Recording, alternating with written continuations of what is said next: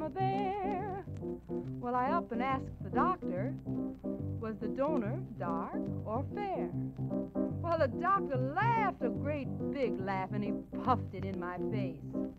He said a molecule's a molecule, and the darn thing ain't got no race. Well, that was news, yes, that was news. That was very, very, very special news.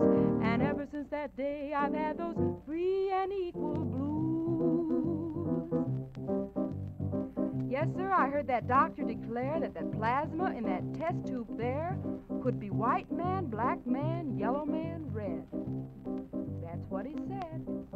Well, he put down his big book and gave me a scientific look and spoke up just as plain and clear and rational. Metabolism is international. And that was news, yes, that was news. That was very, very, very special news. And ever since that day, I've had those free and equal blues. Well, the doc rigged up his microscope with some Berlin blue blood. And by golly, it was the same as Chungking, Queebishev, Chattanooga, Timbuktu blood.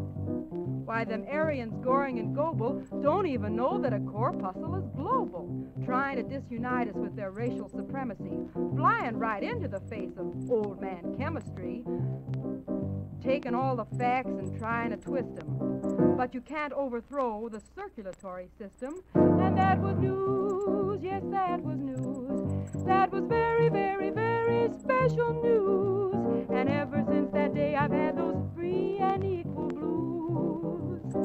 Well, I stayed at that St. James Infirmary. I wasn't going to leave that place. No, sir, this was too interesting. So I asked the doc if he'd come on with some more of that scientific talk. And he did. He said, suppose we would melt you down into a crucible and pour you into a test tube. What would we have? Well, we'd have about 3,500 cubic feet of gas. Same for the upper and the lower class. Carbon, 22 pounds, 10 ounces. Same for princes, dukes, and counts. Whatever you are, that's what the amounts is.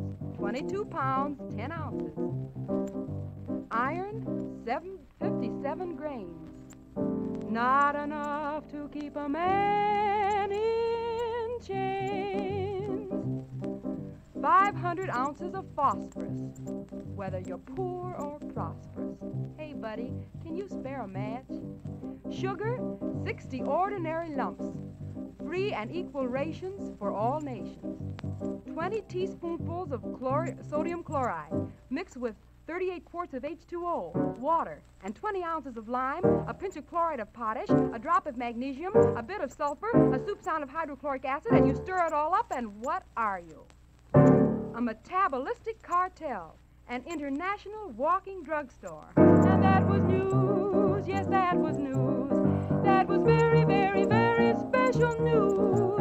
And ever since that day, I've had those free and equal blues.